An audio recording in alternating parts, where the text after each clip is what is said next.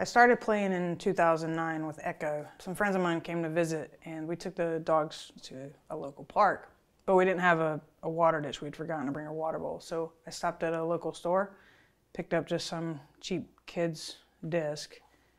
A few days later, I had noticed that Echo was starting to carry the disc around like everywhere we went. She'd pick it up as soon as I walked in the door from work. She would take it outside with her. If we were going somewhere in the car, she was taking it with her. And so I started to try to see if I could actually throw it. And I was a terrible thrower. I'd never thrown a Frisbee in my entire life. Had no clue what I was doing. There was a competition in Jamaica, Virginia. So I went up there, took Echo with me with the intention of doing nothing but watching because we didn't know what we were doing. But by the end of that Saturday, some of the club members had basically said, you know, you should try it. So that Sunday was a Flying Disc Dog Open, or what we call FDDO. And we ended up placing 6th. For a boxer, in my opinion, that's pretty good, because she's only one of like maybe 3 boxers in the world that I know of that play.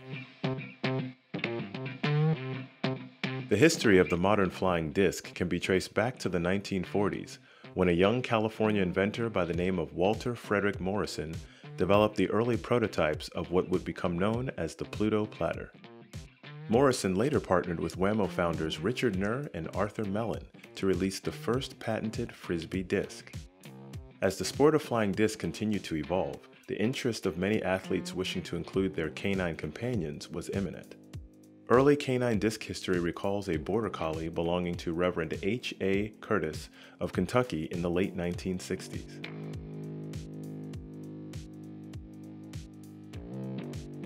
Amidst a wave of the advancing Frisbee craze of the 1960s and 70s, one young Ohio State student would soon find himself on the fast track to Frisbee stardom. His name was Alex Stein. I was a college student at Ohio State University in 1971, and my girlfriend was a breeder of Whippets. And when her dog was bred, she said that, Alex, you can have the pick of the litter. When the litter was born, I looked at this little black and white newborn, and I said, that's the one I want. Ashley accompanied Alex on many of his outings, including games of Frisbee at Ohio State.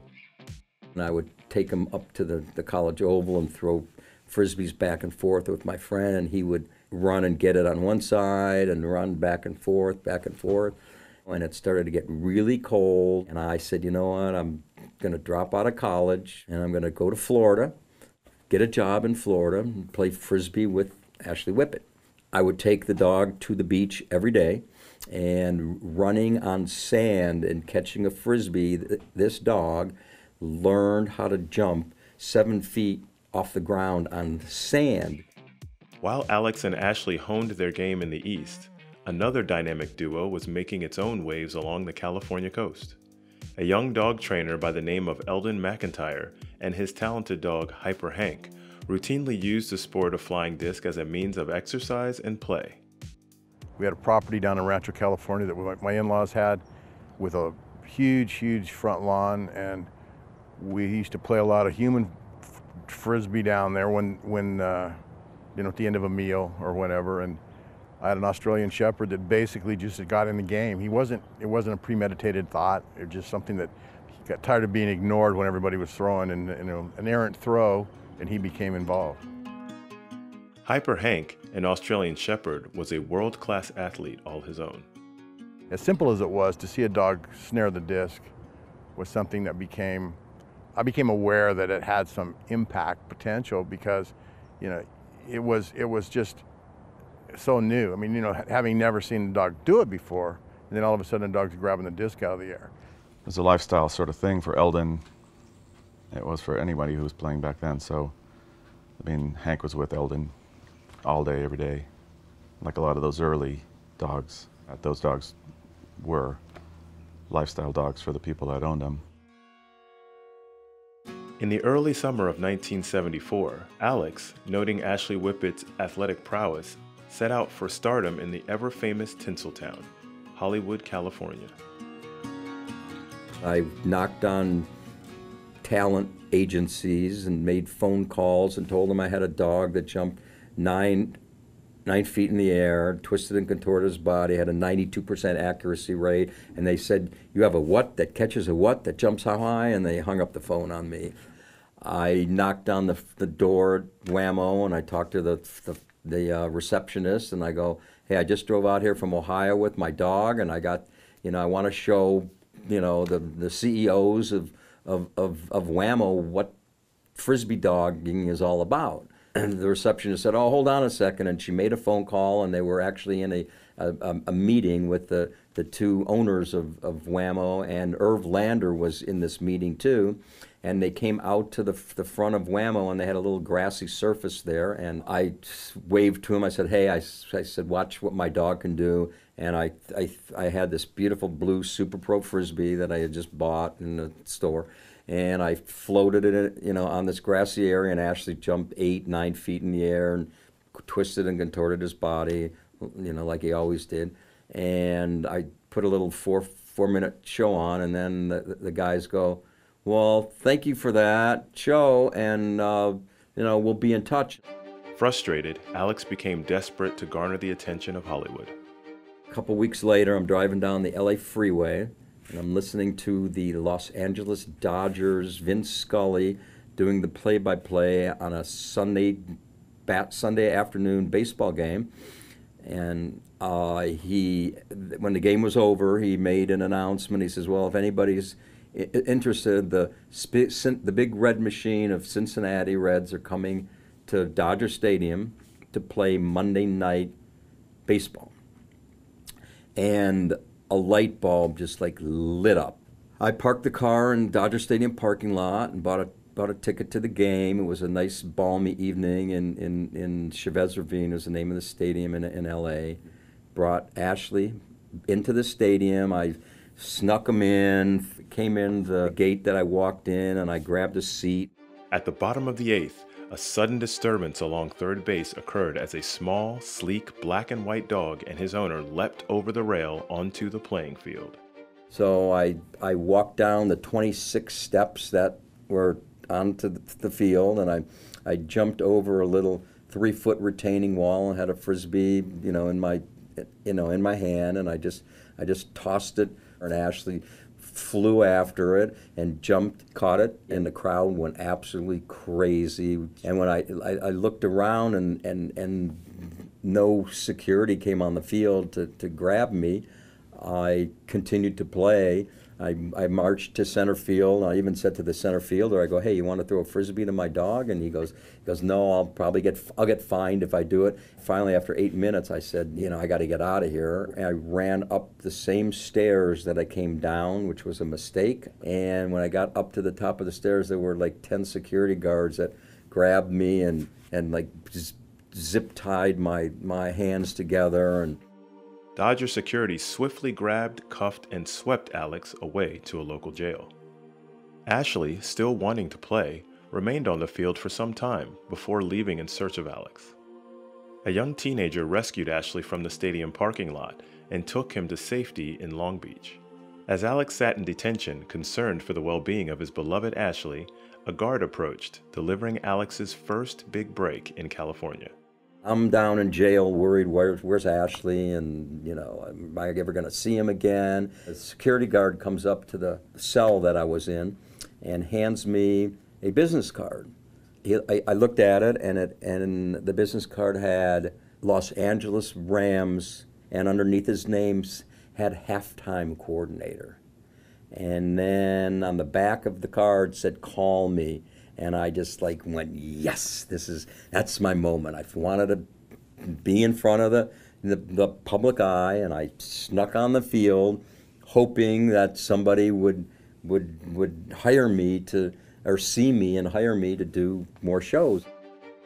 In the stadium that balmy August evening was the executive director of the International Frisbee Association and longtime Wham-O employee, Irv Lander. Although Irv and Alex had met previously, Alex's daring feat at Dodger Stadium caught Irv's attention. Alex, seeking release from his detention, called Irv shortly after the game. Irv, being the kind man he was, drove to the 10th Street station and sprung Alex from holding.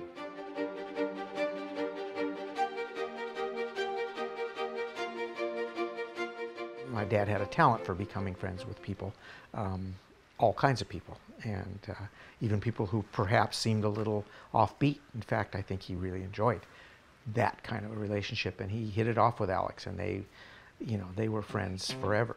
News began to spread of Alex's Dodger Stadium appearance. All of a sudden I hear coming through the media that there's been this dynamic dog that wowed the crowd at Dodger Stadium. And I was a fan of a program on KFI radio in LA called Lohman and Barkley. And they were kind of a they're just kind of out there. And I called and I sort of put it on the table. I said, there's a lot of talk about Ashley Whippet at Dodger Stadium. Well, I've got a dog too. So they put together an event, which was at Cal State Fullerton, and it was called the Fearless Fido Frisbee Fetching Fracas. And really at that event was where everybody came together. Alex was there, Irv Lander showed up, represents from Wham-O. I mean, it turned into kind of a really special event to sort of put people together and get people to be aware of just how special it was. Eldon won that first Canine Disc competition. Following the Fearless Fido Frisbee Fetching Fracas, Alex, Eldon, and Irv became close friends, traveled the country, and began developing the first official Canine Disc Championship Series, the Ashley Whippet Invitational. Early Ashley Whippet Invitational events occurred in Pasadena, California at the Rose Bowl, alongside the World Frisbee Championships. Often, Frisbee competitors would mingle with the canine disc handlers. One by the name of Peter Bloeme would later become an integral part in the canine disc sport. My first human world championship was in 1975 at the Rose Bowl, and that's when I met Alex Stein and Ashley Whippet. Irv Lander asked me to throw along for the dogs as part of the exhibition after the competition was over, just to entertain the crowd. And I was really enthralled with Ashley, and Ashley was a small little whippet, and you would just not believe the height and the speed and the intensity of that dog. And then we'd do shows at sporting events, football games and racetracks and stuff. And I would do the human stuff, Alex would do the short stuff with Ashley, and then I'd do the long throws. Over the course of the first official World Championship events in 1975, 76, and 77, Alex and Ashley earned top prize, becoming the first team to win 3 consecutive world titles. Because of his size, the jumps looked that much higher, and his leaping and his speed and the athleticism was just, it was unsurpassed. Ashley was innovative just because he was so electric. To see Ashley running was like unbelievable. Just the curvature of the body as he ran and the speed, and he would just, nose to the ground, and then the last second, those little springs of legs, and just all of a sudden he's 8, 9 feet in the air. Ashley was a phenomenal leaper. He would pull a disc off of a goalpost, but his grace and his style and his speed for the distance was amazing. Ashley was unseated in 1978 by the team of Dink and handler Jim Strickler.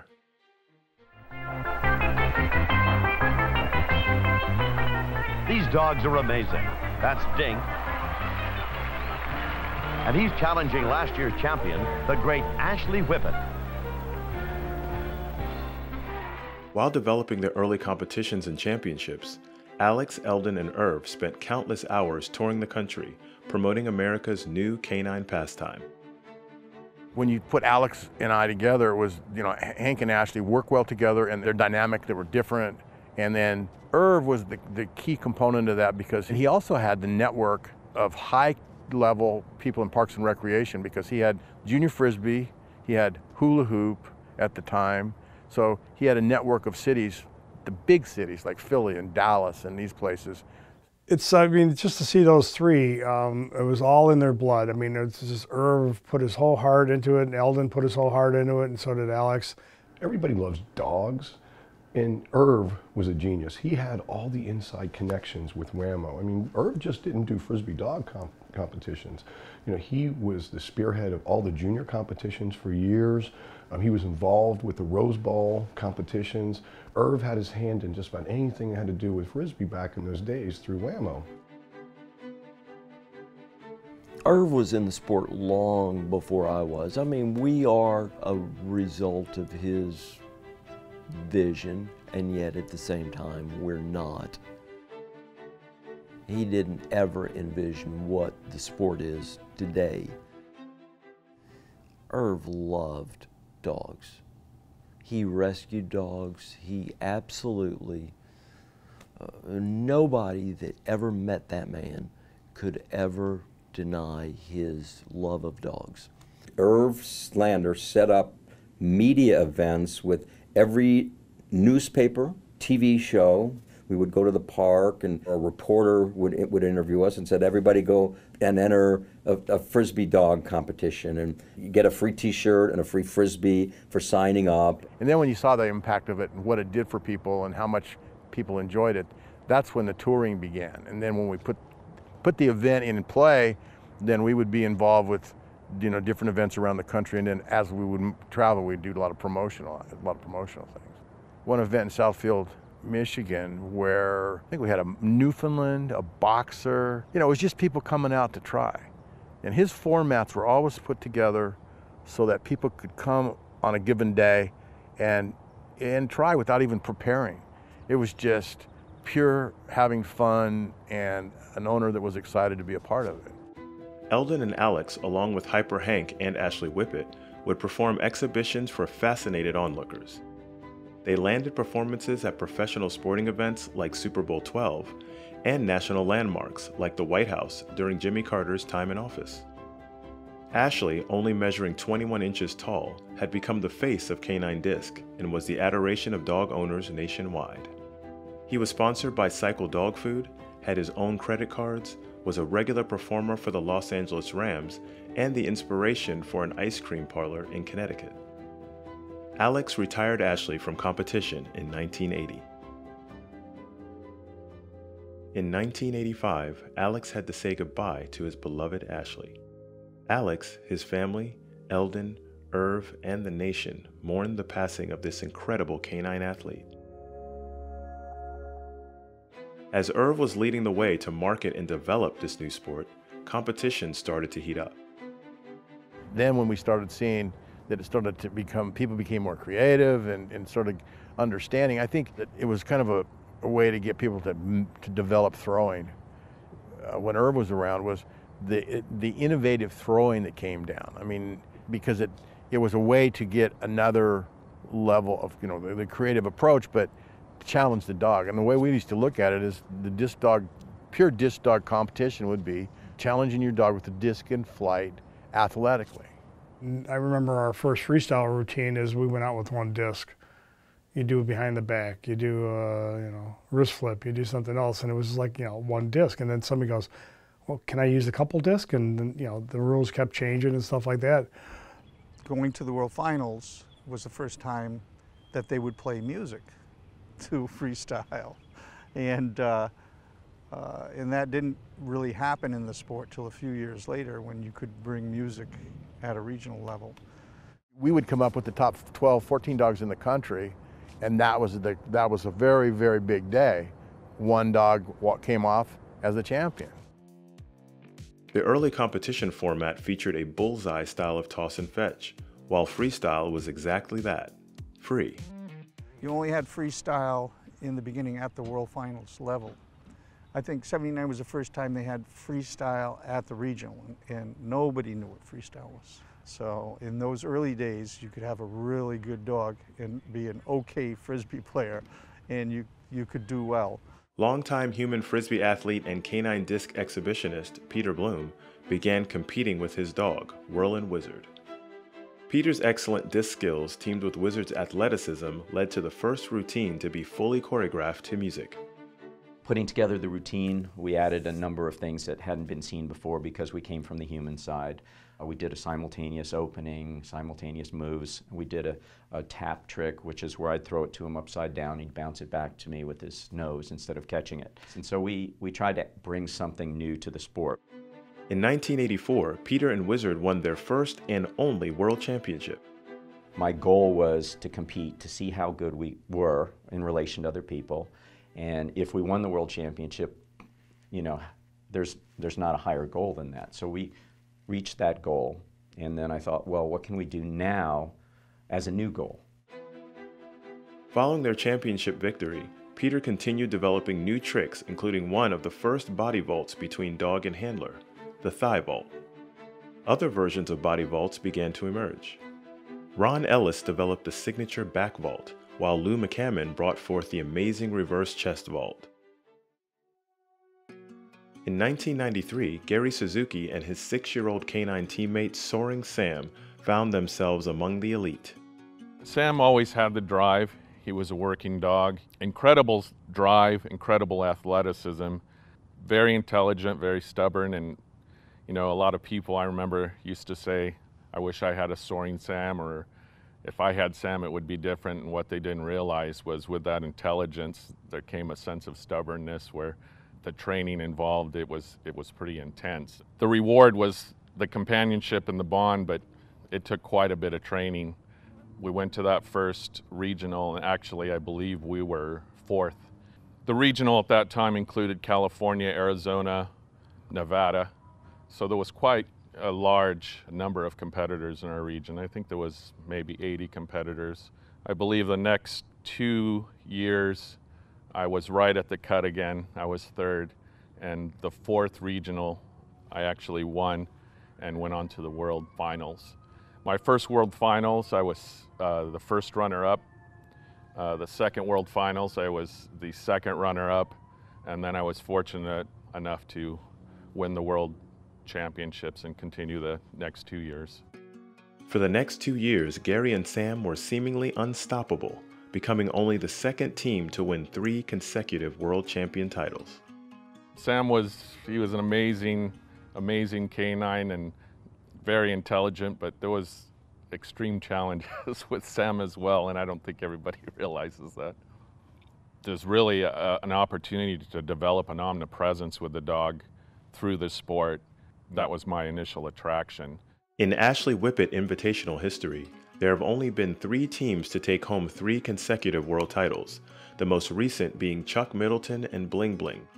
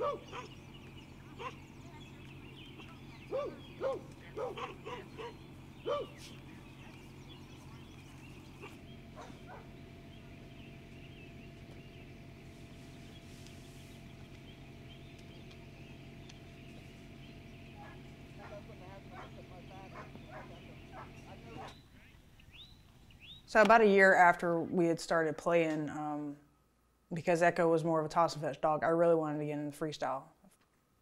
I put out the word on social media that I was looking, preferring a young Australian cattle dog, anywhere from 6 to 10 months.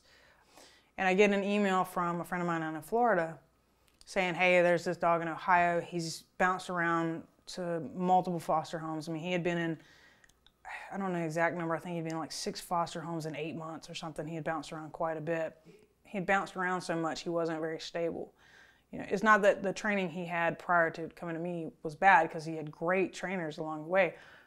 He just had no stability. He had no boundaries, nothing to stand on, no grounding. But I think within like a week to 10 days, he had fallen right into place. Like, he was home, and he knew it. I knew it. I still had questions. You know, I still questioned what I was doing, because he had some behavioral problems.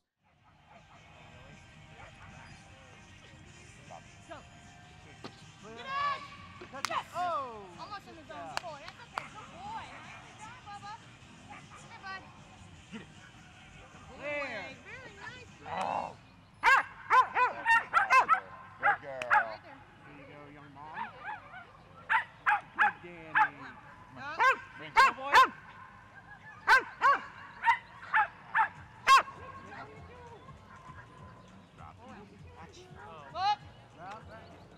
Oh.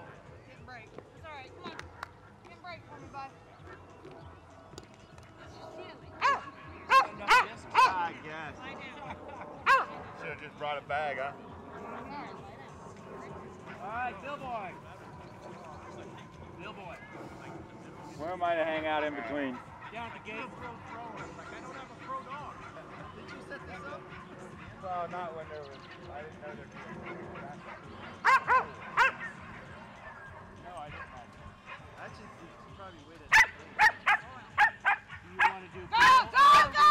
That's it. Do triplet on this and then go over to the other field. Good boy. Good job, buddy. Good boy. He placed third in his first event, and of course, you know, you have early success like that, you're going to push harder. And I did, which was a mistake. I pushed him way too hard, way too soon.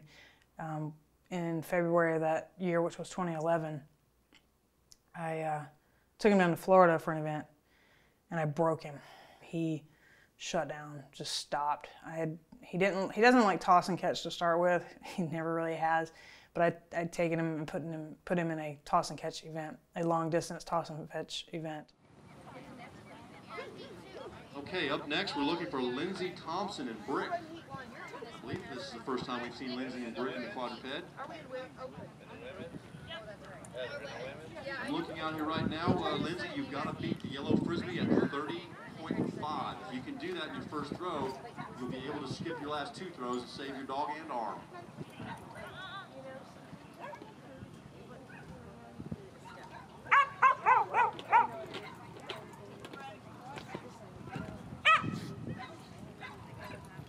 Get on it, boy! Get there! 42 is what they're calling it. It's hard. Okay, Lindsay, you're in the next round. You've got 2 throws left if you'd like them, or you can skip them. She's going to skip them. Okay. And we were doing well. We had made it to the final round. We were almost to the final round, and I think we were in the final section of our heat, and he just, I'm done. I'm stopping. I'm not playing no more. I've had enough. You've run me too hard.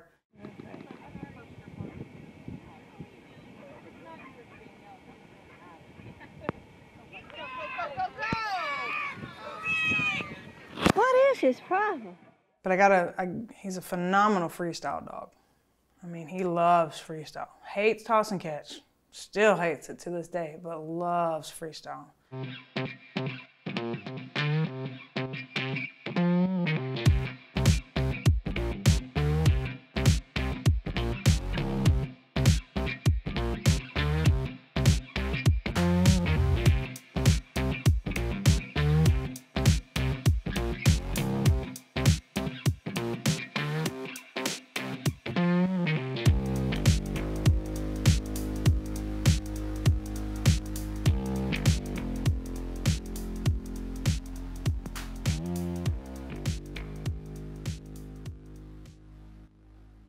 While the sport expanded and notable women including Melissa Heeter and Donna Shea made their way to the upper tier of competition, the now 20-year-old sport was heading into a dark age, wrought with controversy and chaos.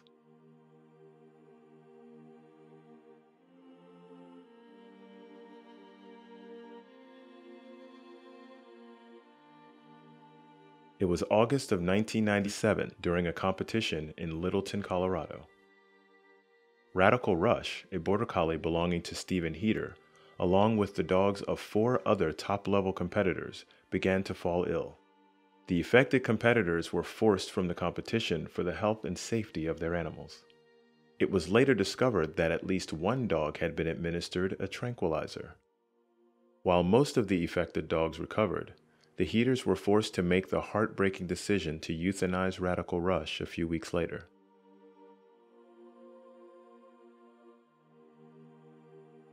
Within a matter of days, fingers began to point to longtime competitor Bob Evans. Bob was known as a strong competitor. He was loved by most. Many felt the accusations were absurd.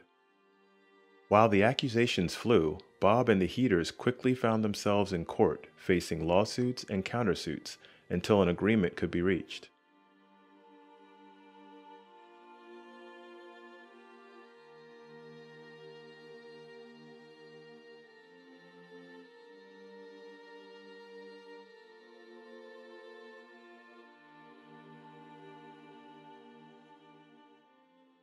While the sport was seemingly male-dominated for much of its history, the 90s found the sport diversifying.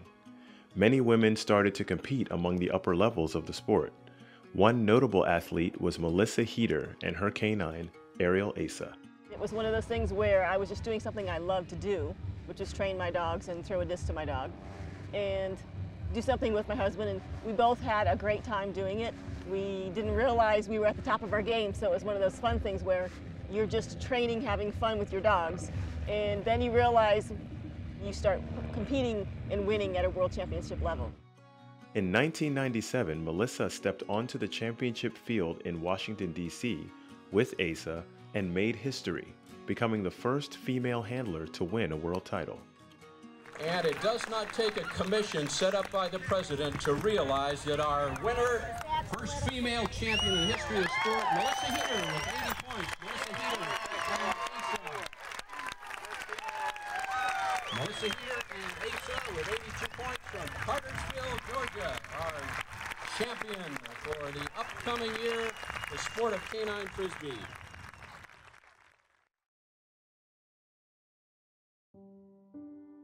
As the world began moving towards a new millennium, Canine Disc was rocked with the news that its patriarch, Irv Lander, had passed. People didn't know he was sick. I didn't know he was sick for a very long time. I think that the sport lost the one person they could call, the one person who had the vision of what it was supposed to be. When he got his original diagnosis, I was there at the doctor's with him when he got his original diagnosis that he was, that he had liver cancer. His first remarks when we walked into the car was, "Well, I've had a pretty good life. I've really enjoyed what I've done." And he said, "I don't really want to fight this. I mean, I know that it's going to be a long, hard fight, and I don't want to do it. But I'm okay with this."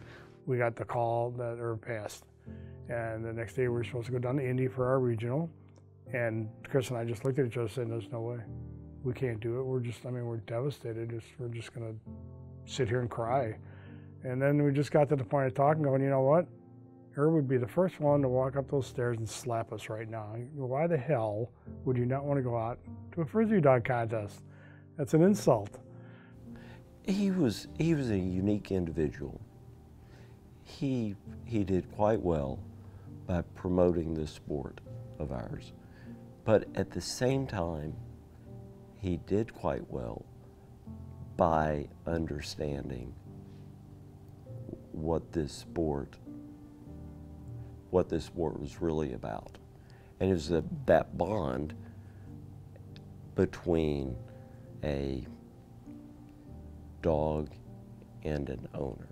There was nothing you could do that he'd more enjoy than meeting a dog or just having the opportunity to know that he had helped somebody in dogs. And he looked on the dog disc play as a way for people to have a reason to adopt, to have reason to have better relationships with dogs. While the championships were going on, you know, people would call and want to talk or need a pick-me-up or what have you, and he'd talk to them. During the off-season, you know, making sure we had sponsorship and just making sure it could still move forward. His passion was for people to enjoy their time with their animal, to love being with them. If Irv told you something, you could take it to the bank. I mean, he was a man of his word. He was a very gentleman type of individual, and he loved everybody. He cared about everybody. It was not until 89 that for the third time, I finished third in our regional event. And I was crushed because back then, at your regional event, it was Team 1 and Team 2 that qualified for the World Finals. My only dream after reading Karen Pryor's book was to become a world finalist, right? And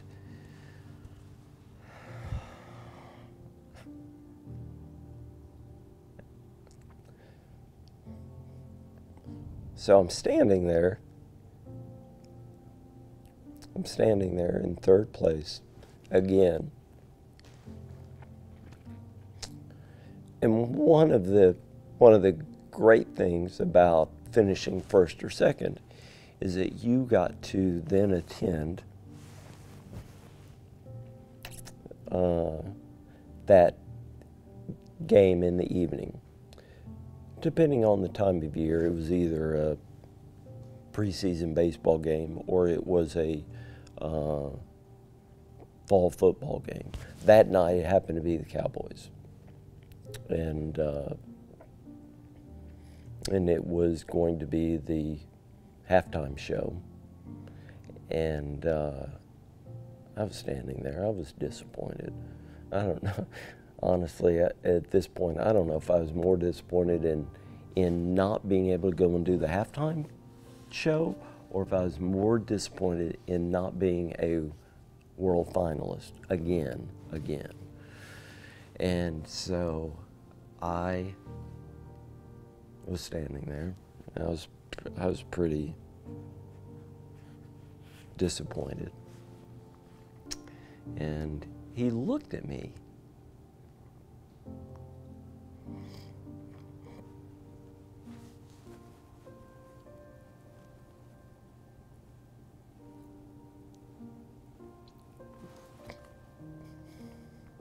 He looked at me and he goes, he announced the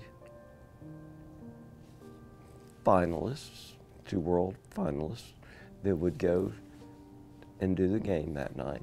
And he looked over at me and he goes, and I want you to come too.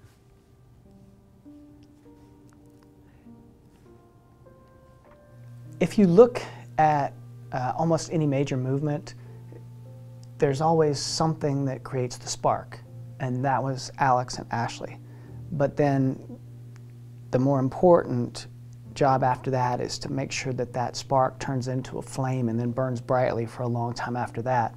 And that's what Irv did. You know, he was toting the wood and keeping the fire burning. He was obviously, to me, the father of the sport. I mean, he was just always fun to be with. He was just so giving, so loving to everyone around him. And you rarely ever saw him get upset or angry, although he may have a couple of times with me. As Irv's time came to a close, however, he requested his son, Steve, take control of the AWI. From what I understand, he was going to give Peter Ashley Whippet Invitational. Alex didn't want it. Peter would have been the perfect choice to do it. And then I hear that on his deathbed, Irv told his son Steve to take it over. That next year, Steve Lander took it over. A couple of people had attitudes because they Now we're looking at somebody who'd never even played Frisbee with their dog, was in charge of the whole thing.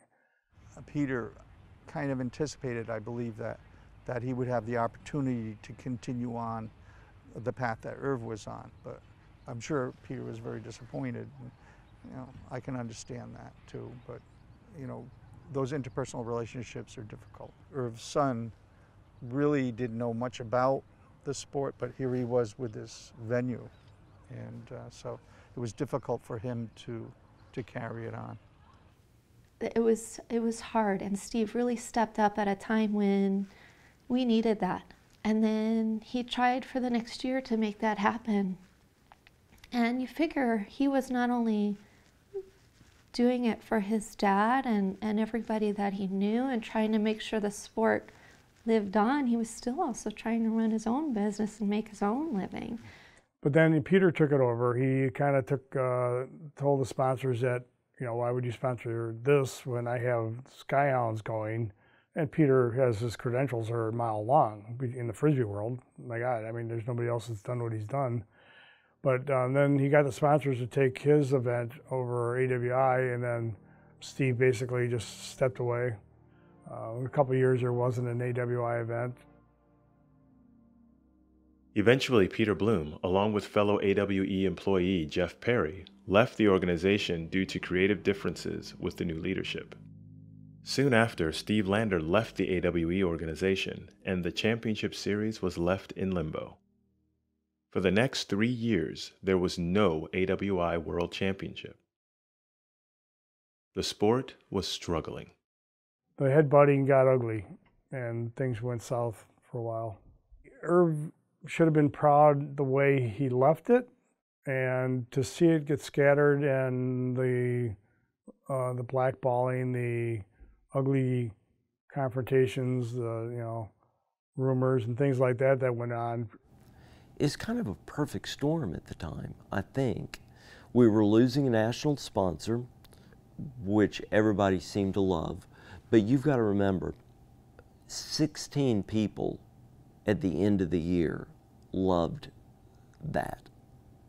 The sport was in the process of changing when he passed away, and I think it would have been great if we had him there during that next 10-year period, because I think a lot of the waves and the choppiness in the water for everybody might not have been there if they had a mentor like Irv around to guide folks through it. There's people that were best friends back then. There were people that, that worked very closely with each other. They don't even talk to each other today. When Irv passed, obviously his son Steve Lander took over, and Peter worked with him for a year, and Jeff worked with him, and depending upon whose side of the story you listen to, Steve wasn't happy with what Peter and Jeff did. Jeff and Peter weren't happy with the way Steve was running things. I mean, there was just bad blood all the way around. People did not side with Peter right away, and Jeff. And so it was more difficult for them to start their Skyhounds competitions. In the beginning, very few people went to them. I think that they've proven to the sport to this day that they've got, if not the best competition series out there, at least the best organized and best run and the most available to different competitors. All the fallout over Bob Evans and the drugging of dogs and all the stuff that went on. And so, Melissa went off and wanted to start her own environment. You can't blame her. Chris Sexton, Bill Keller, Tom Wehrli, and myself, good, bad, or indifferent, in those days, we had some issues with Peter and Jeff and what they did. The whole thing of taking the trophy with all the names from the first, 26 years of the sport, 25 years of the sport, and putting them on their trophy, those weren't Skyhounds people. Make a clean break, you left the organization, create your own trophy, and move on. Nobody knew what the real future of AWI was going to be at the time. And with Steve being a full-time lawyer, Peter and Jeff exiting, it was very much in limbo. I wasn't part of it. I just heard stuff, right? And you had a number of people take sides. When Irv was alive, everybody was sort of focused on the way that program was run. And I mean, it made sense. He had great sponsorship and, tons of qualified, talented people helping him. So it made a lot of sense for it to be that way. But there was nobody really to step in and take his place. when he passed. So I think that sort of opened the door for other people to say, hey, I have an idea, you know, maybe we should do it this way. And that seems to be kind of the entrepreneurial spirit that has led to other organizations doing things differently, which I think ultimately is awesome for us as competitors, because we have lots of choices that we didn't used to have, and you don't have to play in formats that you don't enjoy. You don't have to go to places you don't want to go. You can, you know, find something you love in your area and do what you want, which is nice. Sooner or later, they'll never be the friends that they were to begin with. They'll never have the same working relationship. But I think they'll become more tolerant of each other. And we may even be there yet. But wherever they work together, or wherever their organizations assist each other and help each other, you know, I can't see the future. I can't tell you that. But if I had to bet money on it, I'd say probably not. Established in 1998, the Flying Disc Dog Open became the earliest organization to break away from the sponsored national event. Following their departure from the Ashley Whippet Invitational, Peter Bloeme and Jeff Perry established the Skyhound Series in 2000. Around this same time, another series was being developed and would become known as the United States Disc Dog Nationals. Other organizations, including the UFO World Cup Series, International Disc Dog Handlers Association, and the Quadruped, were established in the early 2000s, bringing the total number of available competitions from 1 to 7. It's difficult to keep the clubs running smoothly with all these different organizations, but I think it's nice having all these different organizations. I would have loved to have been competing today where I could go, if I don't like the feel of this one, I'll go do that one, and you know, it's nice. It was more competitive in the past because there were very few spots. However, there's more people competing now. The sport has gotten much bigger, and I think the level of play has really changed. I mean, you know, when I started, routines were fairly simple, and it was unusual to have great disc management, great flow in a routine, great disc handling skills. You know, not very many people had that because most of us came from a background of not playing Frisbee. With these new organizations, freestyle began to evolve, rendering a new breed of innovation. Veteran competitors began training players across Japan, China, and many European countries. A sport that once dominated in the United States was now becoming overshadowed by talent in other countries. Asian and European athleticism and innovation became a benchmark for success in competition. It's just exploded. And because I go to all these different countries and I'm teaching classes and I'm judging at these events all over the world, the growth in Europe and in Asia right now is light years ahead of where the United States is right now. I mean, it's just amazing how they've embraced it. And the talent level that's coming out of over there, the only reason you don't have more Europeans over here is because it's so difficult to travel with their dogs. And in most instances, it's cost prohibitive for them. But I think what's more exciting for me is to see the sport grow worldwide and to see the different styles in the sport. You can see the Europeans, the Canadians, the Americans, the Japanese, the Chinese are coming. It's amazing how the sport is rapidly going and growing from the one qualifier to multiple different competitions. Well, when I started out, I think we were about 25, 30 people playing competitive disc dog, if you can call it a competition back then. And I've seen the sport grow to like a lot of competitions, maybe 40, 50 competitions now in Europe, in all different formats, in all different forms and shapes. And it's continuously growing, and that's the fun part. For example, when we started in Italy in 2006, we were 4 people, and now there's about 200 competitive players in Italy in like 8, 9 years. Somebody started the toss and fetch game, but I don't like it. Just I want to dance with the dog and do the tricks on the music. I like it, so I started by myself. Because I've won some championship titles, I've now gotten to go to Hungary, Spain, France, Germany, Mexico. We've gone from being a US-only sport. You know, the sport started in California in the mid-70s to now it's on almost every single continent.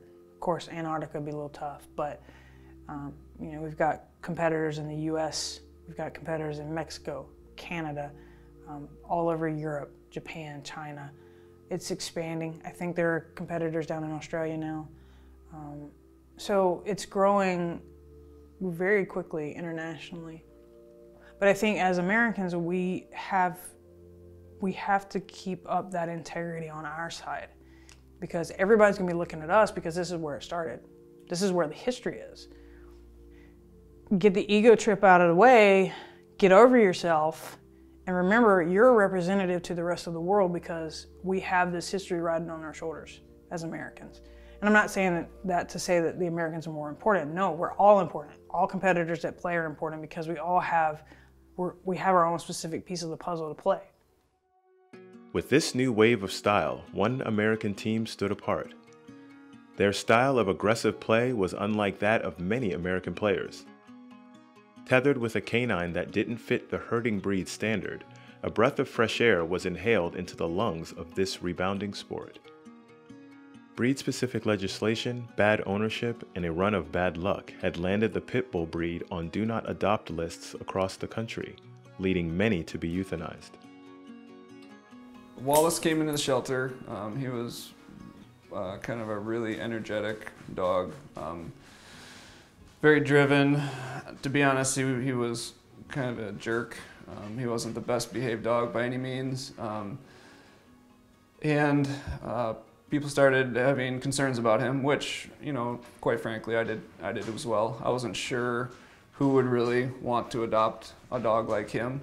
However, the thing that I didn't appreciate was that there was a lot of other dogs that maybe like was a black lab or something like that that had similar behavior issues, you know, just really energetic, no manners, you know, not doing well in that type of environment, and those dogs weren't necessarily getting targeted for euthanasia. So while Wallace was, basically because of what he looked like. You know, we stood up for him and fought for him.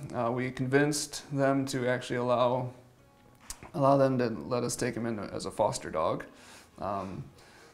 You know, Wallace needed something to do, so we figured why not give him a shot. He loved playing with toys. He would play fetch with Clara at the shelter. Rue, maintaining Wallace's status as a foster dog, continued to search for his forever home. Everybody thought he was a great dog, but I'm like, hey, he's up for adoption, but no takers. I didn't think we were gonna really get any takers, mainly because of the fact that he wasn't good with dogs. I felt very fortunate to be in a situation where we didn't have any breed-specific laws. But I was watching a lot of other areas, and a lot of other dog owners go through a lot of really kind of horrible stuff where their dogs are being taken out of their homes. Dogs were being not even given a chance at a shelter because of what they look like. I didn't think that was right. And so I felt kind of a sense of responsibility. Giving this opportunity with Wallace, I said, you know, somebody needs to step up and just show it. You know, somebody needs to step up and say, he's a pit bull, but he's a good dog. He deserves to live. Wallace passed away in 2013 after a long-fought battle with cancer. Wallace himself was like the true underdog. He wasn't supposed to succeed. He was supposed to fail. He was not the light, quick disc dog that, you know, most people would have picked. I felt pretty fortunate actually to be welcomed with the disc dog community in Wallace. You know, there's a lot of places where we had to be careful when we were traveling to competitions, you know, oh, is Wallace, you know, allowed there? But I always knew that whenever we showed up at an event, you know, I think because the disc dog community has a lot of roots in rescue. You know, a lot of the dogs out on the field are rescue dogs that, you know, they welcomed us, and we really appreciated that, because if that hadn't happened, then we wouldn't have been able to make the impact that we did. Wallace did have the deck stacked against him for sure, and I think that what made him so special is that he he basically looked at that deck and said, "Bring it on." You know, it's emotional because, you know, just looking back and being proud of what he was able to do. Today, the sport is experiencing incredible growth across 5 continents. It's mind-boggling to me how that part of the sport has grown internationally versus growing here in the United States. I actually think some of the competitors in Europe and overseas are better than they are here in America. I mean, when I threw to Ashley, it was just, you know, long distance and right curves and left curves and a little bit of freestyle that I had this little spinning move and things like that. But it's just amazing to see the athleticism, and also I'm happy that dogs are rescued from animal shelters for the distinct purpose of playing Frisbee. You know, instead of being put to sleep, they're playing Frisbee and being loved and sleeping in their owner's bed. As time moves forward, the sport will continue to grow, offering dogs of all histories, rescues, purebred, previously neglected, the opportunity at a better life. Dogs facing euthanasia will be given the chance to know love and have their energy appreciated. I've had 4 dogs that were actively involved in the sport, and I didn't go out looking for that magic pill. We just took in dogs because they needed a home, and all 4 dogs were at some kind of elite level in the sport. The basic thing is, you know, you're in your backyard playing with your dog. The more people that can go and bond that, and more dogs that are saved out of the shelters because of it, how can anything be wrong with that? It's an amazing athletic sport for your dog. They get great exercise instead of running after a stick in the backyard or a tennis ball.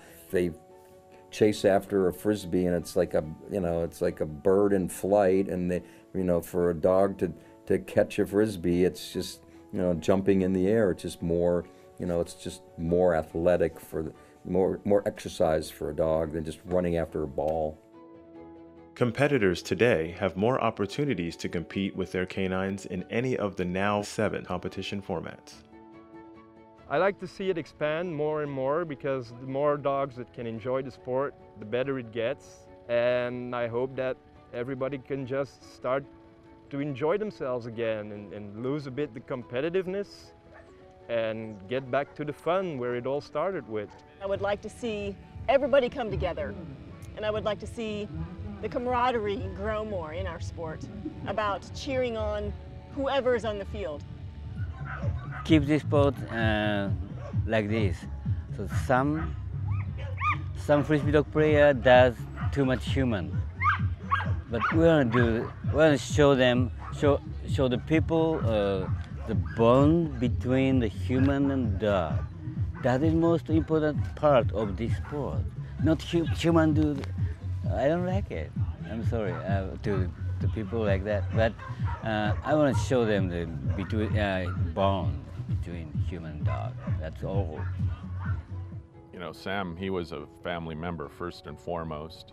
Your dog's part of the family, and to keep it in perspective. The relationship you build with the dog, if you're doing it right, is so special. All my dogs are special, but we all have a special dog. Just the relationship and being with that dog all that time was amazing. I think it's absolutely incredible that we can have this complicated, intricate dance with another species, that we can do this incredibly cooperative thing. And I love that they are so joyful about it. You have to be just as graceful of a loser as you are a winner. And that's what I hope that people will learn. And how the sport grows and flowers is you have to be graceful, whether you're a winner or a loser.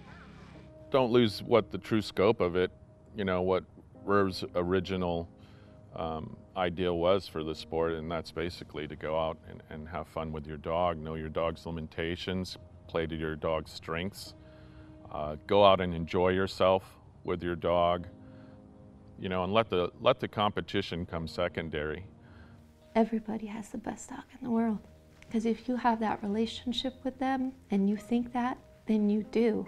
If you're already playing with them and you're having that relationship with them, you won. You don't have to take home the trophy. I think that's the thing that a lot of people miss. Don't forget that bond that creates this craziness that you see on the field today. It's pretty magical. We take it for granted. They both play with everything they've got every time they set foot on that field. But they do the same thing at home.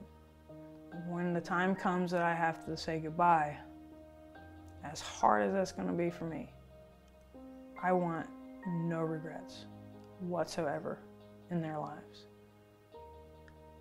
You know, I've busted my butt to give them the best possible food that I can afford for them. I've tried to give them the best possible care because they both have given me so much. They don't look at me as if I'm a monster. I was bullied as a kid. You know, I grew up feeling like I was the monster everybody was telling me. And those demons almost cost me my own life. But my dogs never look at me like that. They never treat me like I'm some hideous monster. They don't care. They just want to hang out, have fun. And I know for sure Brick's just happy to have a stable home. You know?